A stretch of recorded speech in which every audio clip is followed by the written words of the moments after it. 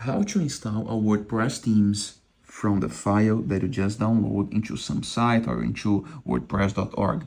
Most of the files came in .zip file, but sometimes you need to extract the file. There is a master file, you need to open it and extract the theme.zip file.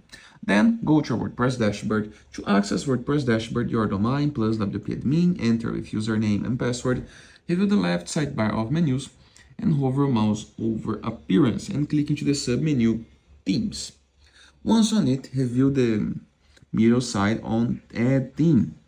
Click on it, then click on upload theme, choose file, select the theme file that you just have downloaded, open it, and click on install now. In just some moments, the theme is gonna be installed, and all you have to do is click on activate.